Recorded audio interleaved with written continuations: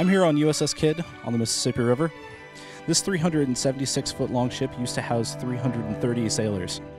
Today we're going to talk to 3 Fletcher Class veterans, as well as the USS Kidd's ship superintendent.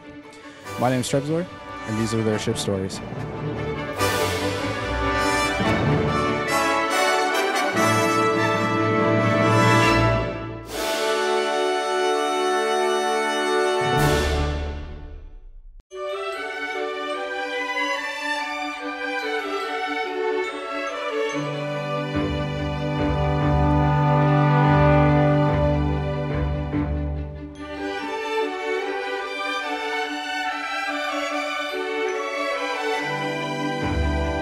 So USS Kidd is, from my understanding, the last World War II fitted Fletcher in the world. Is that correct?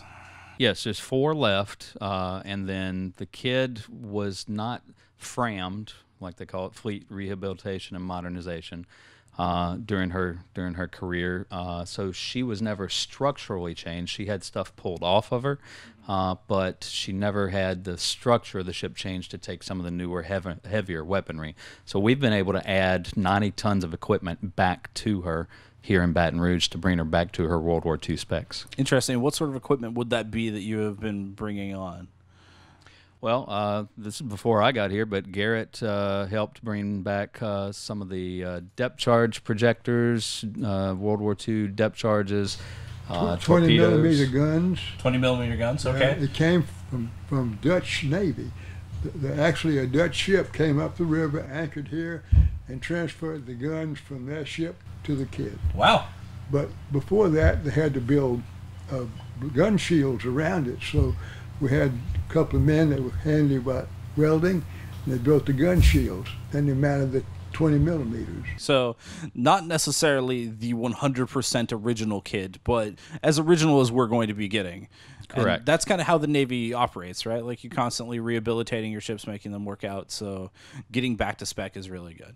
Correct. In fact, in World War II, there's an oral history. It's just a one-source story, but apparently after we got hit by our kamikaze on April 11th, we're in the Ulithi berthing and tied up next to a destroyer tender, and Cassin Young, who's one of our sister ships in the historic fleet now, came alongside, and they transferred our radar off of the mast over onto her so she could go back out. She was less damaged, and so they moved equipment from one ship to the other. So Kidd was hit by a kamikaze plane. Correct. And she's still here, so obviously it wasn't catastrophic. But like, what happened? What was going on at that point? What was that like? I mean, I guess is the question. I mean, obviously it was terrible, but I mean, what was the damage? Where was it struck, etc.? Kidd and her division mates, Black, Bullard, and Chauncey, were all 90 miles east of Okinawa on picket station on April 11th. And they saw 2 planes dogfighting on the outboard side of the Black, which was starboard of Kidd, abeam. And they held their fire because since they were dogfighting, they figured one might be an American or an Allied plane. And the planes drifted closer until finally they were right above Black, and one of them broke away and dove straight at Black. The other one kind of moved off to the side like he's clearing a field of fire. And they shot down the first plane, but while they were taking the first plane under fire, the second one came in, and they found out it was a trick. They were pretending to dogfight so they could get close in and not be shot down a good distance away. This pilot, Shigehisa Yaguchi, who was a Lieutenant JG in the Imperial Navy, basically had Black dead to rights, but at the last moment he leapfrogged over the top of Black and put himself down between Kidd and Black, to where if they fired and missed, they were going to hit each other with the 5-inch guns. And he plowed into the starboard side of Kidd, just above the waterline, into the forward fire room, breached the boilers, killing all the men in that compartment, and his bomb went all the way through the ship and out the other side and detonated about 12 yards or so off the side of the ship. Did a lot of damage, killed 38 men, wounded 55. Wow. For the people who aren't going to be staying on board or anything like that, or just, maybe just starting to get interested in warships in general, what would be the one thing that you would say would be the big draw for them, like to come to USS Kidd? What is your number one A1 selling point? I would say being able to take a step back in time and be as close to walking on board a ship that he served on that's almost 100% identical. So being on a ship like this makes my day every day of the week. Sure. That's fantastic. What about you, Garrett? What would be your one big selling point for someone who's never thought about setting foot on any ship? What would you come to USS Kidd for? I get a lot of questions about the 5-inch guns. Sure. Some of the men interested more than the women in the 5-inch gun. But the women are impressed by the closeness of everybody, the way they live. And the children, of course, they just take in everything. and they just enjoy getting on the 40 millimeters and cranking them around and raising the barrels and moving around. Stuff for them to play with. Just play with them. That's right, and they're welcome to do that. They can play all they want. What do you think the value is of having something like a mainstream video game have your ship in it and have all the detail that we've put into it? And what do you think the value is of that in terms of like getting people to get to Baton Rouge to see USS Kidd? I think it's great because I've been here about a little over 20 years now, and giving tours and overnights, and the World War II era is almost becoming like ancient Greece to kids today. You don't have really a concept of it unless you're actually standing there on it. So for people to be able to see the video game and get invested in the Kidd and go through battle after battle with her, and then be able to come and see the real thing and walk through the cramped spaces and feel the heat from a lack of air conditioning, and just see the technology so different from satellite phones and cell phones and computers. I think it's fantastic. It's a great way to make the ship relevant to today's generation.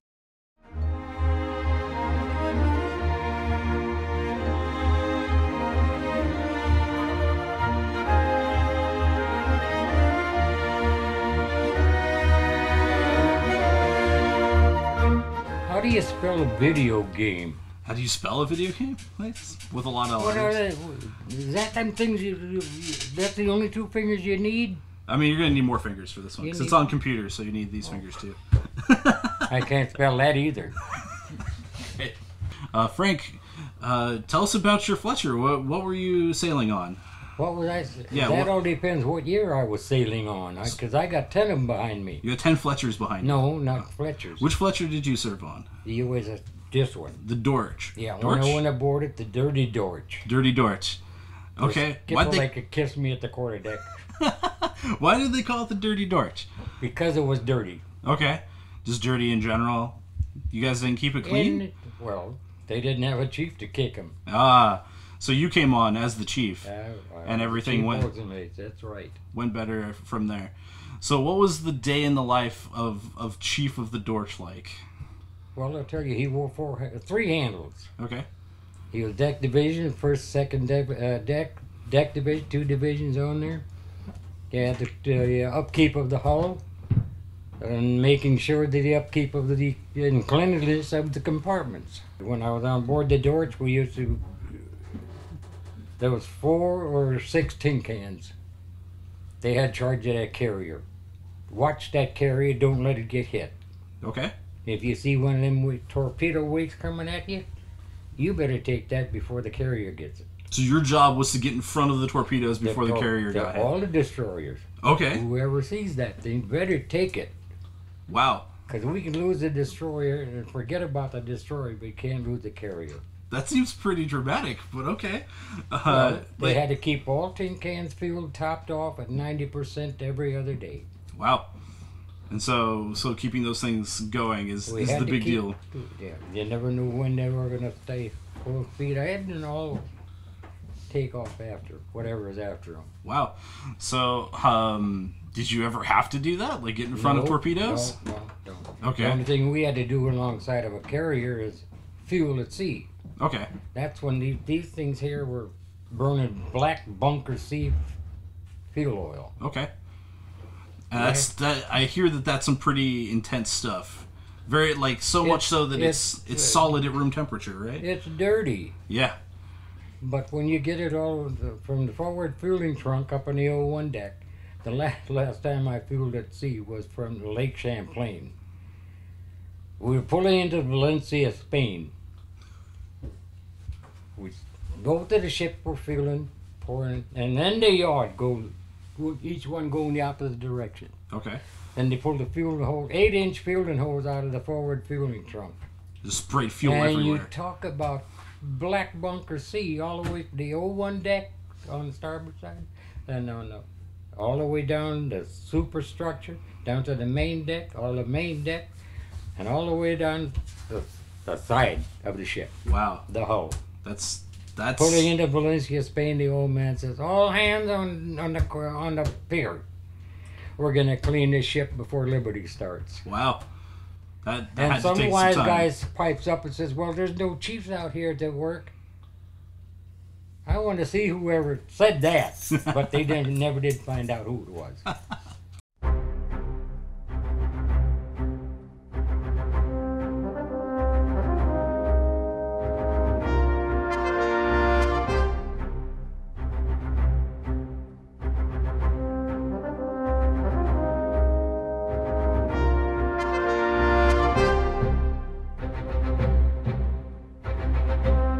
It's nice to see her back out at sea after over 40 years of being inactive. Really important because not only do you get to see these ships in game, but you can actually visit them in real life and see that they're actually real, they're physical. It's not something that developers just made up and stuck inside a game. You actually come and visit. You can walk around and see how the sailors on those ships in the game actually lived.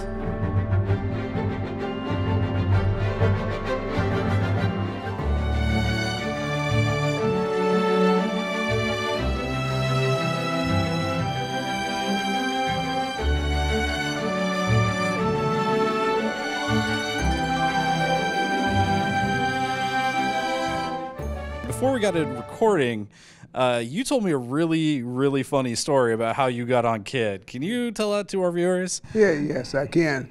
I got on the Kidd maybe one Tuesday night, about 10 minutes to 12, last minute. They told me, first they asked me that I want to ship over, and I said, well, no, I'm going to get out, when I do my time. They said, well, you need some sea duty. And they said, we'll find a ship to put you on. This was in the morning about 10 o'clock. So I thought it was going to take 3 or 4 weeks or longer. So I was all relaxed, but they called me up that day about 3 o'clock and said, hey, Leroy, we got a ship for you, the USS Kidd. It's docked out in San Diego Harbor. So you'll be on that thing tonight. We'll get your gear together and be on that tonight before midnight. So I got on there about 10 minutes to 12 last minute. And when I got aboard the ship, I was shocked because where I was, Brownfield, at show duty, you had to have starch and iron shoes shine. You had to be pretty well squared away. I got on there, most guys' beards, wrinkled jeans on and things like that. They look like pirates, most of them. That's fantastic. So I thought, and they had big knives on their side too. And I thought to myself, hey man, I don't have a knife. I can't get on that ship. Wow. But anyway, I get on the ship, and the next morning I just get up. I finally up the bunk down there that don't have a mattress on it. If it ain't got a mattress on it, then it's nobody bunk. Sure. So I went down below and found a bunk, middle bunk. And so I hopped in that thing and never slept enough with nothing like that before. But after I was on there, the very next morning they come out and muster.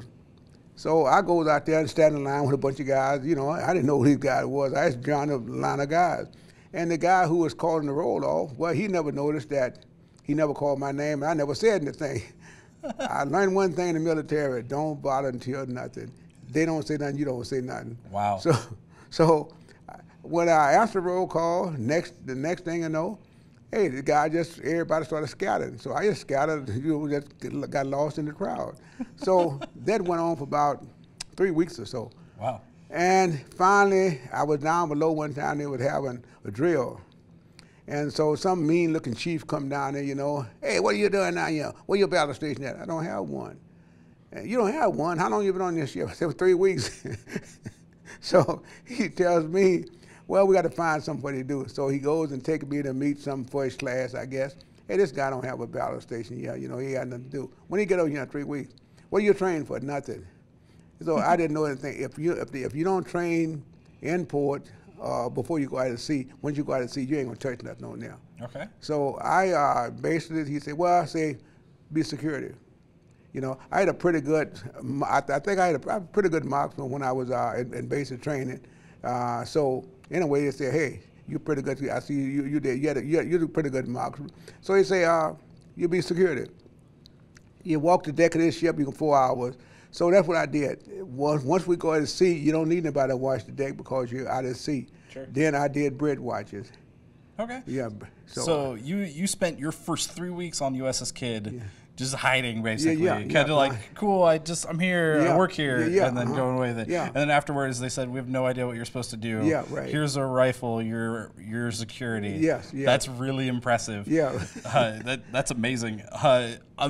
I was also told before we got down here, and there's a reason we're standing where we're at. That's you in this picture, right? Yeah, that young guy. Please say that. You know, Sure. that, This young man is in front of what it looks like an Essex class aircraft carrier. What were you doing? Well, we was getting ready to refuel, taking on ammunition and food. Okay. Yeah, we did our Walmart shopping out at sea. We pulled side of a big ship, carried a small ship like the Kidd had nothing to give us because we run out of food. That's one thing on one of these small ships like here. We had 280 men on there. Sure. Yeah, 15 officers and 12 chiefs. So you had to take on a lot of food. You know, most of those guys was chow hounds. So we would put along there and we would high line. They would throw a monkey fist over, and we would bring big old bucks of food. We would bring over there and then take on our food and take ammunition. Wow.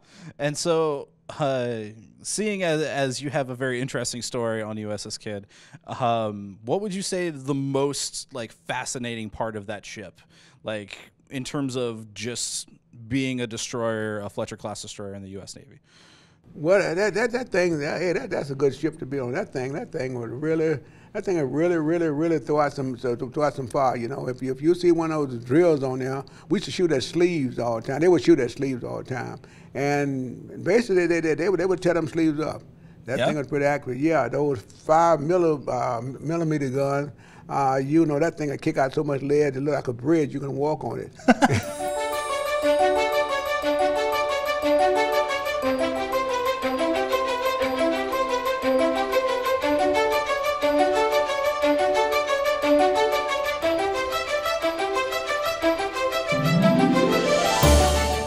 Which Fletcher did you serve on? There were many.